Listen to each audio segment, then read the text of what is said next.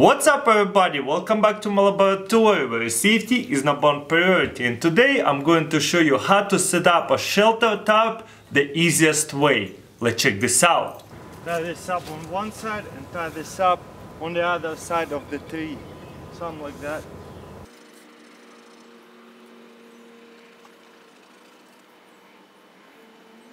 Just like this. Once you set up your rope between two trees, what you want to do is make a loop like this and put it through this tarp. And then all you have to do is just put it through the stick. Just like that. You see, the tarp does not fall off. But why it's awesome, if you want to readjust, you see it slides. So you don't have to worry about making a knot and making sure the tarp is tight. This is the easiest way. Same thing I'm going to do over here. Make a loop, put it to the tarp and stick a stick to it. Now all you have to do is grab a tarp and pull the tarp and stick will spin, you see it? And that way it will stretch out. Boom! You see the tarp have stretched out. You see how it's loose right now?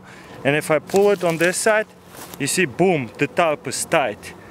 Nice, now we can work on the bottom. In the back, you gotta put the stick through this hole and just stretch it out all the way back, the top, and just stick it into the dirt.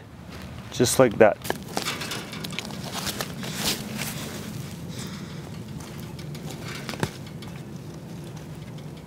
Just like that on that side. And we set up the top. Now we can sleep over here and not being under the rain. Here you go, this is the easiest method to set up the tarp with stick and power cord. So the shelter will be provided in minutes and you will stay out of the rain. Thumbs up.